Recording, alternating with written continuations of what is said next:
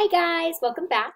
We are going to talk about advertising slogans, and one that is really big in my life right now is "I'm a big kid now." Anybody know what that goes to?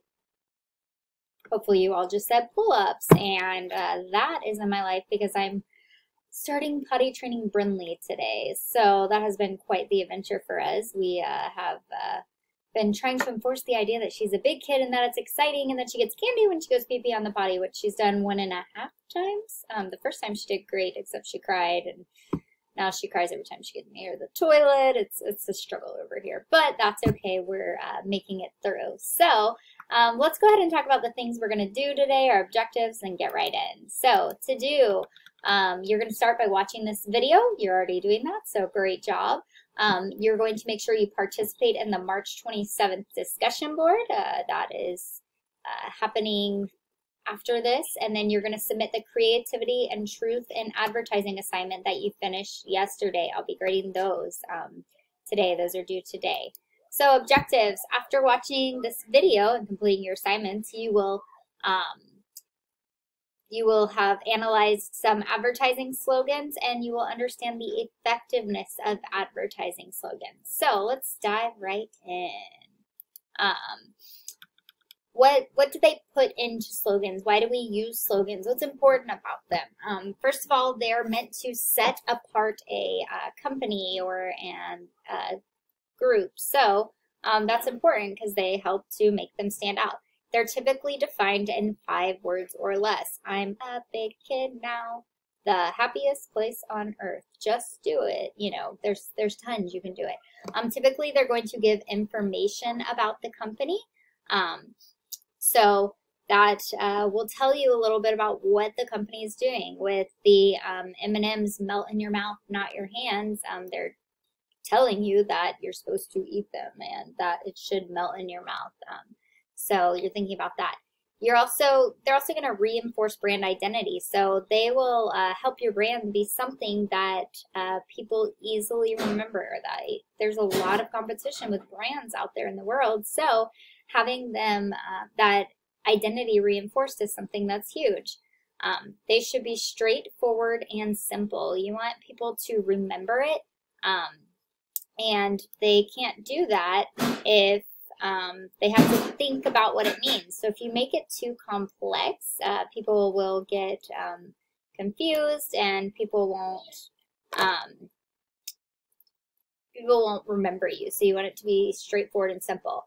They can use humor, only if it lends itself to brand. You wouldn't want to do it for something serious like a funeral home. You wouldn't want to put humor in your thing. But other people do use that. One that I found clever was by a newspaper company called the Daily Aspen News, and it was, if you don't want it printed, don't let it happen, which is pretty funny because, like, you know, there's a lot of dumb things. We live in Florida, so there's all those Florida man got arrested for like stories, and obviously if you don't want it to happen, you probably shouldn't be doing it. I think the funniest one for me was the guy that had a little too much to drink and decided he was going to break into the alligator farm and got bit by alligators. That happened like over the summer, I think. Hopefully y'all remember that story. But that makes sense for their slogan. They need to be honest. People won't depend on you if you're not truthful. So as Christians, we are especially called to be honest. But as companies, without ethics and without honesty, people won't be able to trust you. I'm sure you've all heard of Red Bull. That's a pretty popular company. Their slogan is, anybody know? Red Bull gives you wings, which is, you know, just a silly little thing pointing to the fact that it makes you crazy and hyper and excited. They actually got sued in 2014 and paid up to $13 million, $10 to every person in the U.S. who had drank it since 2002. And that was because some guy was like, well, you told me it was going to give me wings, and I've been drinking it for years, and it didn't give me wings. So now they actually have a disclaimer with it. So that was something silly, but they were not honest, and they got in trouble with that. Splenda actually had one, and they got sued for it in 2007. It said made from sugar. Well, it's not made from sugar. It's made from weird particles. Probably don't drink it or use it, but they were asking, Equal, who's another sugar substitute company, was asking for $200 million. We don't, the exact amount they got was not found, but so using honesty is not only good for your ethics, but it also helps their bank accounts. Using emotion is something that's good with slogans. The company L'Oreal has the one that says, because you're worth it. So they make women feel empowered and loved, and they're worth it. So they need this makeup. Dove has the Real Beauty campaign. So they show hundreds of types of women and men and show that beauty doesn't just have to look one certain way. And so that appeals to emotion as well. And the last thing, it should be timeless. So think about things like Got Milk. That's one that was produced by the California Milk Association years and years ago, and it still stands.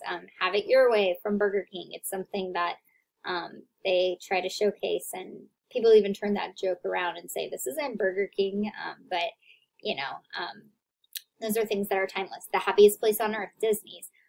Obviously, people like to use that one for a joke sometimes. I have a few memes, pictures of my girls like screaming and crying at Disney for silly reasons, but it's something that's timeless. So we're going to do a quick little quiz and see what you know about memes. So the first one is, nothing runs like a... Anybody know? The answer is deer, and that was for John Deere. All right, who says eat fresh? So weird. Usually people are yelling it out. Subway, just do it. Nike, y'all knew that one. I knew that without even waiting. Melts in your mouth, not your hands. We just talked about this. That's one is for M&M's. With a name like blank, it has to be good.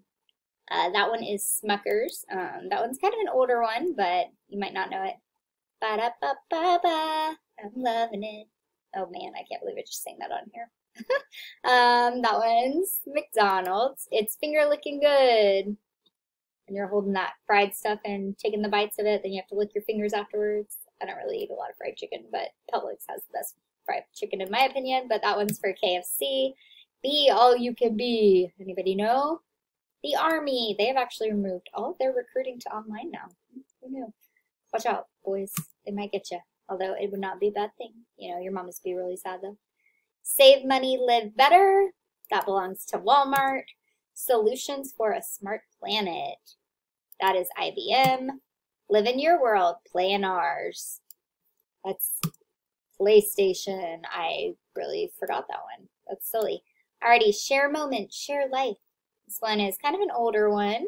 It was one that was big though. That one's Kodak. The Happiest Place on Earth. We just saw that one. Disney. When you care enough to send the very best. That would be Hallmark.